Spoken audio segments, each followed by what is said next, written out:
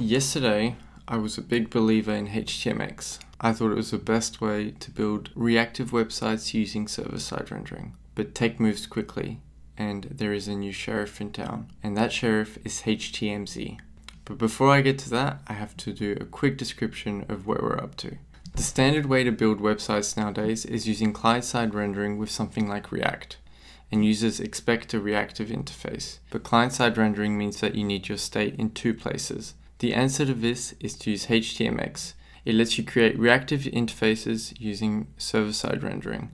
And its standout feature is that it's server-side rendering where you don't have to reload the whole page. You can just pick one component and reload that one. It also supports many other features, but the main thing I use it for is taking a single component and swapping out the HTML instead of doing a full page re-render. But this, 14 kilobytes, is too much to be sending down to the client. So there's a new sheriff in town, a more efficient, cleaner, sleeker, better sheriff. In comes HTMZ. What is HTMZ? It gives you the standout feature of HTMX, which is replacing a single component instead of a full page re-render, but it does so with no dependencies. And as you can see, it is 166 bytes total. What I have here is the example HTMX project I did, and this is basically the use case that I always use HTMX for, or in 90% of cases I just want to change a component without re-rendering the whole page, and HTMZ lets me do this with a much smaller size. So I'm going to convert this project to use HTMZ, and along the way we're going to get to use the Kotlin DSL a little bit more so we can understand how it works and how it is to actually add code to it. This will be a very simple change, but hopefully you can learn something. So HTMZ, all you have to do is no download, you just add this iframe to your index. So I go here, I go in my index. So my index wraps my actual page, and I have a header and a body. So this is where I install HTMX. We won't need that anymore.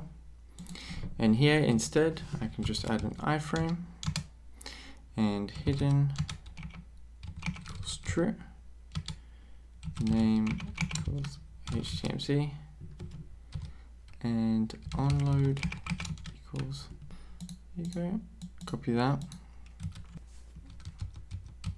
there. And that's it, we have HTMZ installed. So right now, if I reload this page after changing it to HTMZ and removing HTMX, this doesn't work. But what I need to do is I need to update, I don't need the HSGet anymore. I can delete that, replace that here. And then afterwards here, I just put the ID of the component that I want to replace. And then I set the target to HTMZ. So these are all just standard HTML attributes, nothing new to add. And now when I reload this page now, it works.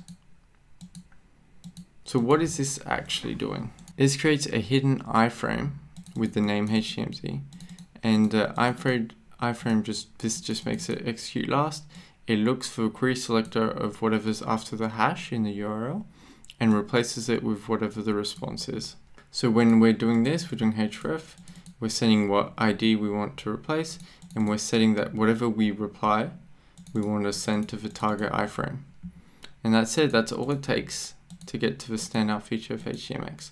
And obviously, I was kidding, this doesn't replace all of HTMX, but it gets you a lot of the way there. And I think for smaller projects, which most of the projects I do, this will do just fine. And I might try just using it, see how I go.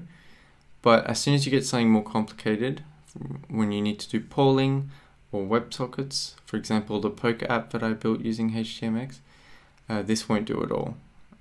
But it's a cool little snippet. I didn't know you could do this directly in HTML. Very cool. Thanks for watching.